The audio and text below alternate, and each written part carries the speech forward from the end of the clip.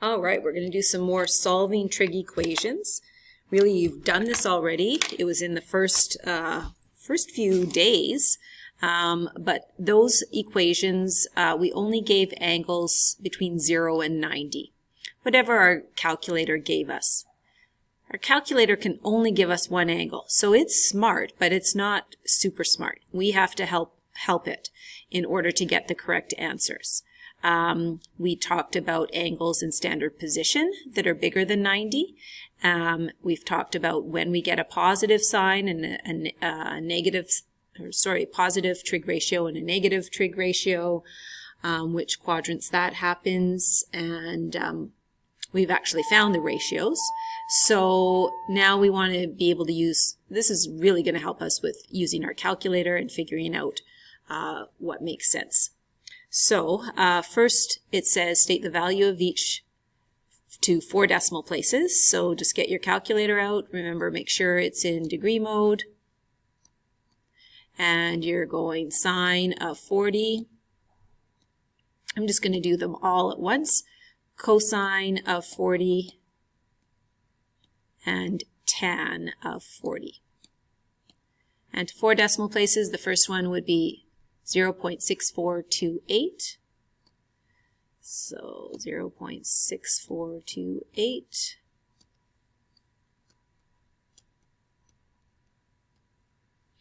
Okay. Next one was 0.7660. And tan was 0.8391. Okay, so now we're going to complete the following table for the 4 quadrant angles that have a reference angle of 40. Round the trig ratios to 4 decimal places. So a quick little diagram. So basically here, I'm just going to, that's not what I wanted to do. Okay, just give me a sec. I'm going to just quickly do a diagram, X and Y axis in each one of these.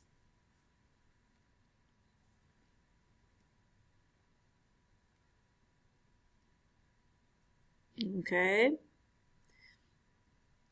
And so if we have to have a reference angle and our terminal arm has to be in the first quadrant, so I'm going to do all of my diagrams first basically to get them all done. So initial arm and then 40 degrees kind of about there, terminal arm. If it's in the second quadrant, so initial arm and reference angle of 40, so it would be in the second quadrant like that approximately. Then initial arm and then the third quadrant, so something like that. And then the fourth, something like that. Okay, and then when we actually show the angle, so it's just there. Well, it's in blue. Anyway, that's okay. That's your angle. That's your angle theta, right? So this is theta. This is your angle here. This is your angle. So these are, I mean, there's coterminal angles to that, but we're keeping it between 0 and 360. Okay, so quadrant angle theta. So that's going to be the same. If it's in quadrant 1, then it's an acute angle. It doesn't change, right? The reference angle is the quadrant angle theta. The next one would be 180 minus that reference angle, right? Because this is 40 in here. This is 40 in here. This is 40 in here. Okay, so that would be 140. This one here would be 180 plus 40,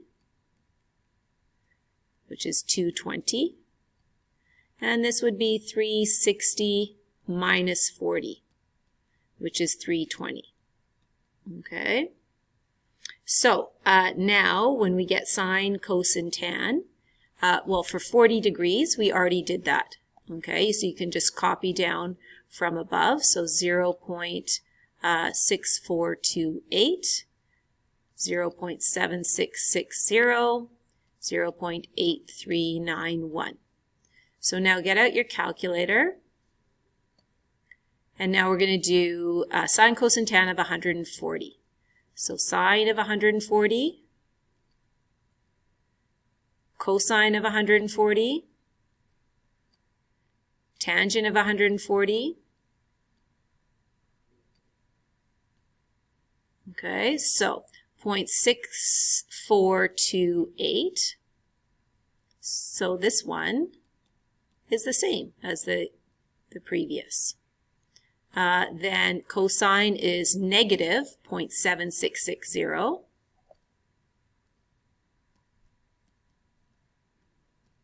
Okay, so now that's negative compared to the original. And then negative 0.8391. Okay, and that kind of makes sense. So in the second quadrant, cosine is going to be negative. Okay, tan is going to be negative because the only thing positive in the second quadrant is sine ratios. All right, so all are positive in the first quadrant, just sine in the second quadrant. Then get your calculator out, clear off, and now let's do sine, cosine, tan of 220.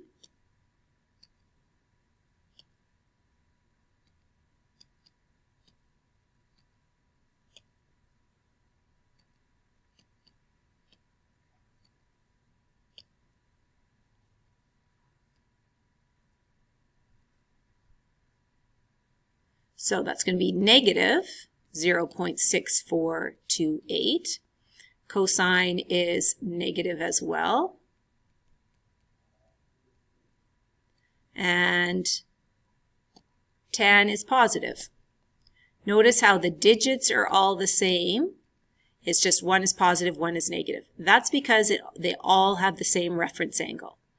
Then do it for 320.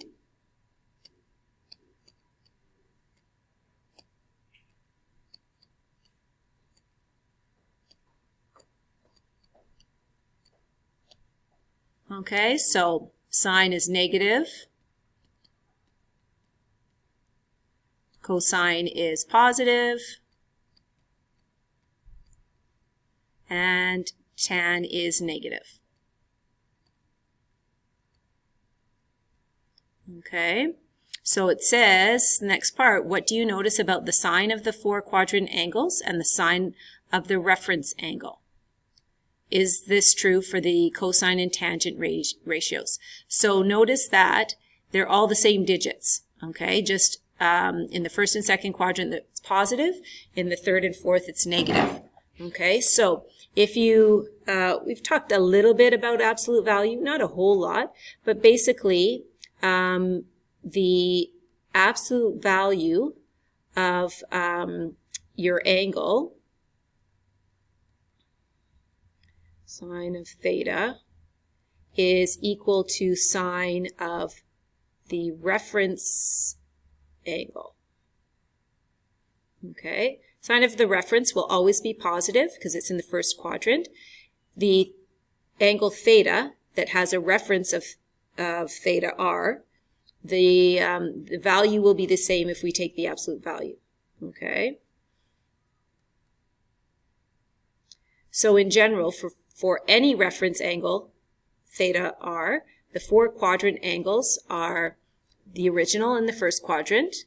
Then this one here is 180 minus theta r. This one here is 180 plus theta r. And this one here is 360 minus theta r.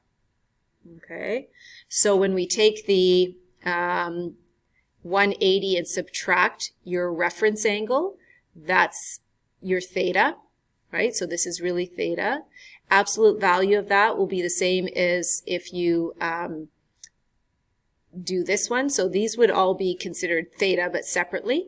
And so they're all equal to each other if you take the absolute value, because that just changes it to be positive. Okay, and the sine of the reference angles are always positive because they're first quadrant angles. Here we've put in there all our positive, sine is positive, tan is positive, cosine. So remember, it's all students take calculus. It's the cast rule, okay, or add sugar to coffee. A few different ways of remembering it. So we can use these relationships and the cast rule, that's that diagram up here, to solve trig equations. Solve each equation for theta, where theta is between 0 and 360, and round to the nearest tenth. Okay, because there's always going to be two possible solutions. Okay, so we're going to first look at sine theta equals negative 0.9659. So the related equation, so change this. So instead of theta, it'll be sine of the reference angle. Well, that means it'll be positive. So in order to get the reference angle of any angle, your ratio has to be positive, right? Because that will give you an angle less than 90. So then what's your reference angle? So here you want to go second sine of positive 0.9659. Okay, and we'll round to, it says nearest tenth, but this actually, nearest tenth goes to 75.0. We'll keep it as 75. Sine of the original trig ratio is negative. So possible quadrants are the third quadrant and the fourth quadrant. Okay, so these two quadrants here. And so the angles are going to be 180. In the third quadrant, we would add the reference angle. So that's going to be 255. In the fourth quadrant, we'll take 360 and we'll subtract 75. It's 285. And then we just list those two. Those are our solutions.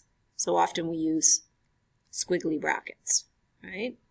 So the next one is a cosine. It's positive, so really it doesn't really change, but that will give us our reference angle to help us with the other quadrants. So now the reference here will go second cos of 0.4581 is 62.7 degrees. Where is sine positive? Oh, so it's positive. Where is cosine, I should say, positive? In the first quadrant and the fourth quadrant. So if it's in the first quadrant, nothing changes. The reference angle is the same as the angle. And in the fourth quadrant, it's 360 minus 62.7. So you can just go 360 minus that angle, and that's 297.3. And those are your two solutions.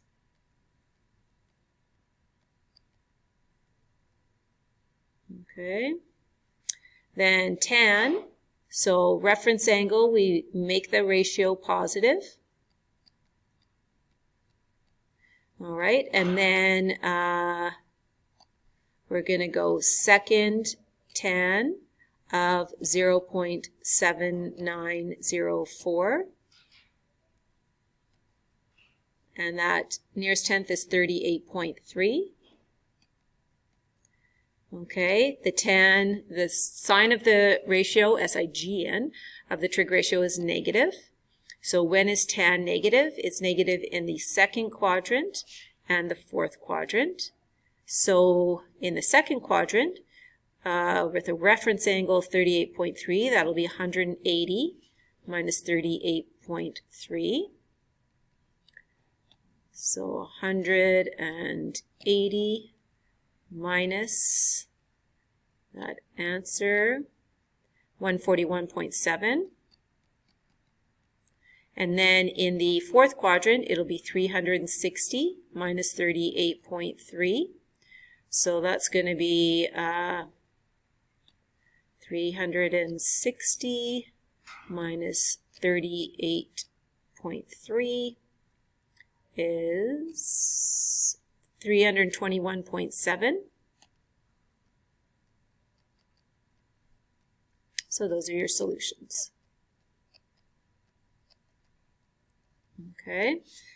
If you were to go, for example, let's do, if you didn't do it this method, you'll get one of the angles for sure in your calculator. So if I did tan, so second tan of negative 0.7904,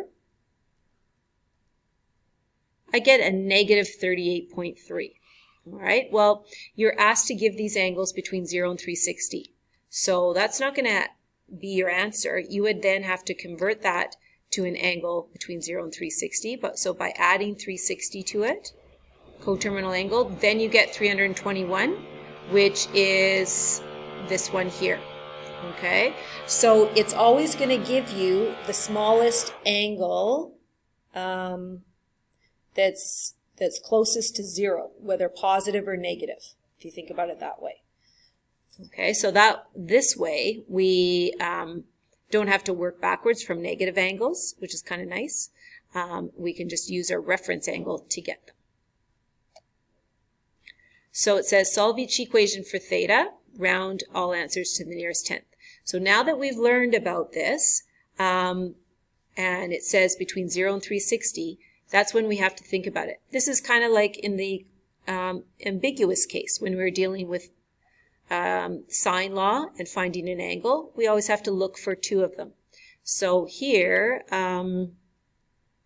so really in your calculator, so this is positive. So I'm just going to go, right, this is what you're going to enter. Okay.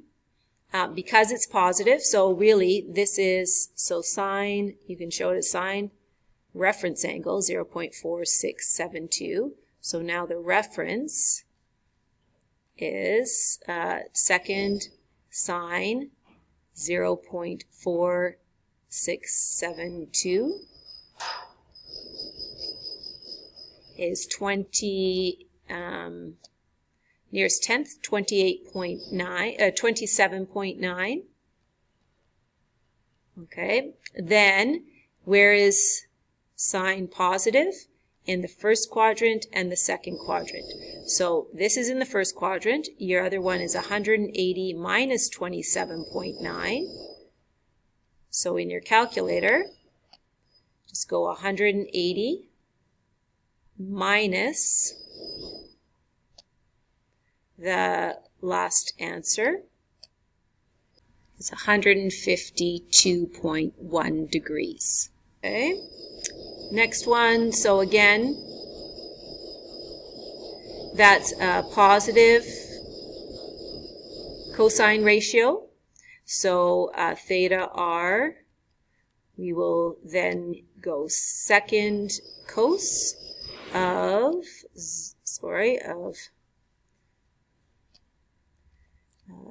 0.8982. 26.1. So, where is cosine positive? First quadrant and fourth quadrant. So this is in your first quadrant. Now your fourth quadrant, that's going to be 360 minus 26.1. Okay, so 360 minus that answer is 333.9.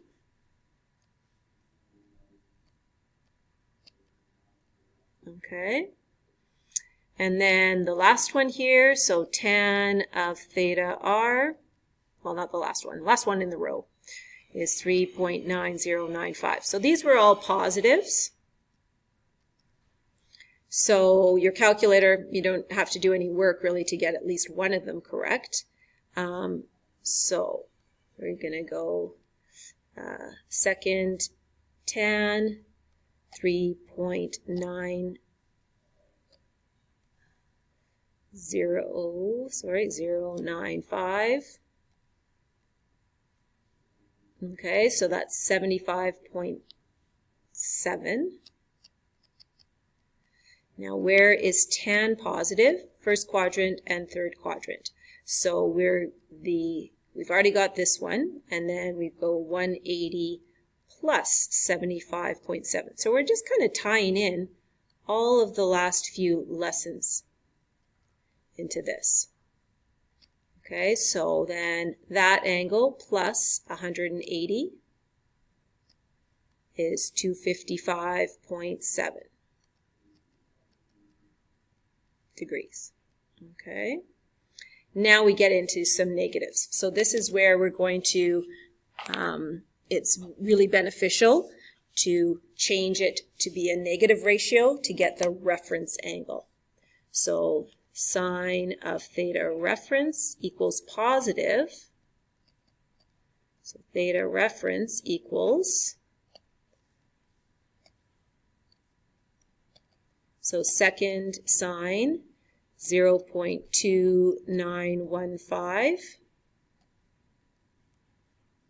and that's 16.9. So where is sine negative? In the third quadrant and the fourth quadrant. So this is not one of our answers. So I'm actually going to not put a comma there. Now that I'm looking at this, when I go back up here, this was our reference. So I should really state this a little bit better. So here, now, I'm just going to do a theta equals 75.7, comma, 255.7. Here, the reference, so theta equals 26.1 and comma this. Same thing here. That's your reference, so theta equals 27.9, comma, and then this angle. So I should have done a better job at my notation in the last part. Okay, so then here, there's my reference. And so theta then equals, so it's going to be, in the third quadrant is 180 plus 16.9. And then 360 minus 16.9. So I have to do two calculations. So that simplifies to 196.9. And what's that? 360 minus that answer is 343.1. Okay.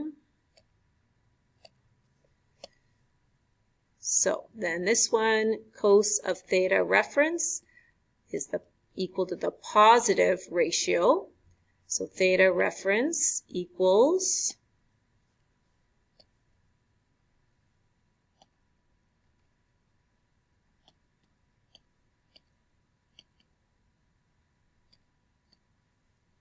so 78.8.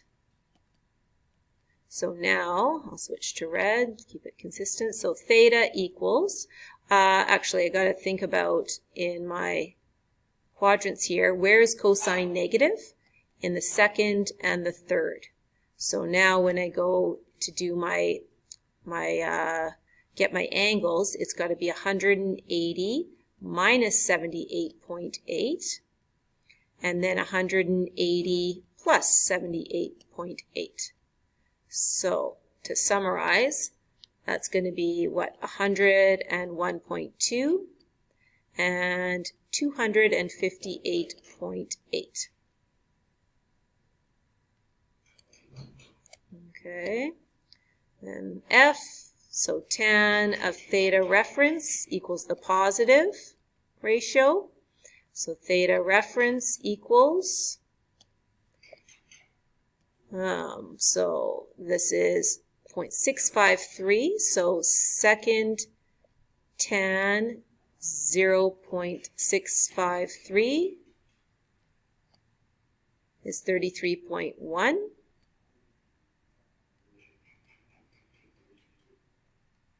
Okay, so then we have to check where the angles are located. So if tan ratio is negative, that's going to be in the second quadrant and the fourth quadrant. So then our angles will be 180 minus 33.1 and 360 minus 33.1. So that's going to give us 146.9 degrees and 326.9 degrees. And then question 2, let me just move, can I move this a little bit? There you go. Question 2, the terminal arm of theta passes through the given point. Sketch the angle and determine the measure of theta. Round answers to the nearest tenth. So in this case, you're only giving one angle, right? But you'll have to do a little bit of work. So, okay, didn't want that, sorry.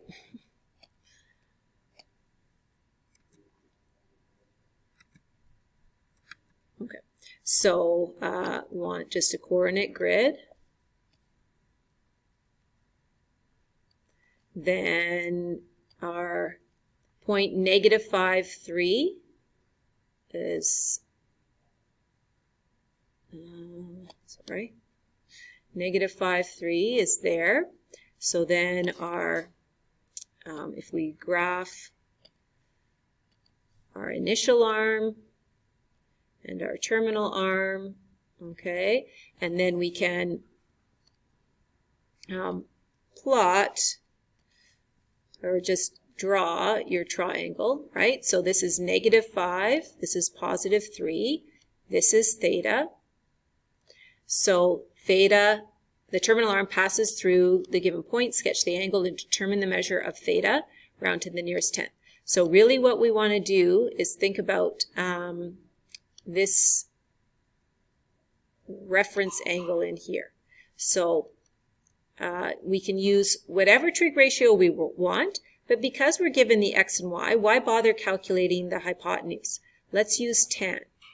So tan of theta is equal to 3 over negative 5, okay, which is equal to negative 3/5.